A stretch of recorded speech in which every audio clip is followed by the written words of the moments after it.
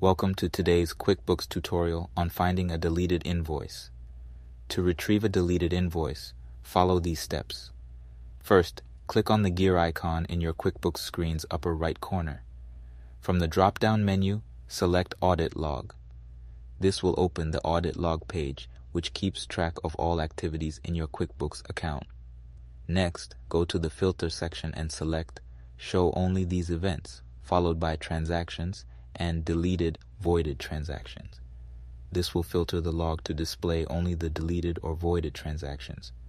Once you've set the filters, carefully review the list of events and locate the deleted invoice you are searching for. To access the deleted invoice's details, click View under the History column.